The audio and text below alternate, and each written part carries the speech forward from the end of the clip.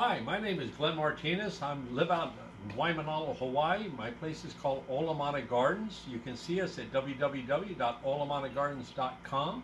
We're a little organic farm, 5 acres, and I need to illustrate some of the aquaponic systems we're doing. And a local artist, Patrick Ching here, about 15 years ago, introduced me to the Genesis paint set. And so I bought this $400 set from him. Oh, we're talking over 15 years ago. And I dug it up, and the word of the day today is THIXOTROPY, and that is from Kingsland, KINGSLAN.com. Two very nice ladies, and they shared with me this word. And what this word talks about is that if you have a set of Genesis paint, they actually claim on their YouTube that I bought the big master set, and it's a considerable investment, $400, and they claim that the paints will never harden. I said, well, we'll see. We'll open up the jars and we'll check it out. And so I opened up the lid, and it's kind of dirty and dusty, but I pull it up, and here's my pallet inside here, and I'll just lift it up here or show it to you here, and tilt it up a little bit here for you. And, well, it appears to be dry to me. But that word, THIXOTROPY, that's amazing. She demonstrated in her YouTube, and you can see it up on YouTube. You just go to Kingsland, KINGSLAND.com. You go to their website, or better yet, go to YouTube and write Kingsland Genesis Paint.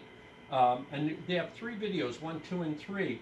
And in, I think it was number 2 or so, she talks about this THIXOTROPY, that even if you sit on a piece of glass, it will never harden. So son of a gun, THIXOTROPY means the more you work it, the more liquid it becomes. And son of a gun, I'm able to come over here and to still use the paint. Nobody's a bigger surprise than me. When I first picked it up, I thought, oh my gosh, it all dried out. It's no good. But son of a gun, if I come over here and I clean up my palette knife here, and you do it, you can mix it right back up again, and son of a gun, what appears to be dried out is not near as dried out as you first think, and you start working it, and it becomes a paste and a liquid again. And I can still blend it. So here I'm blending the color, the blue and the reddish paint there, and I'm able to blend it together. Nobody's more surprised than me.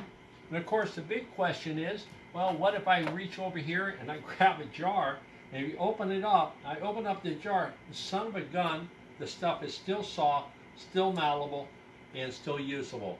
So getting back into it again, I'm going to colorify some of my drawings and some of my glisse prints, and but nobody's more surprised than me. But that's our word for the day here, THIXOTROPY.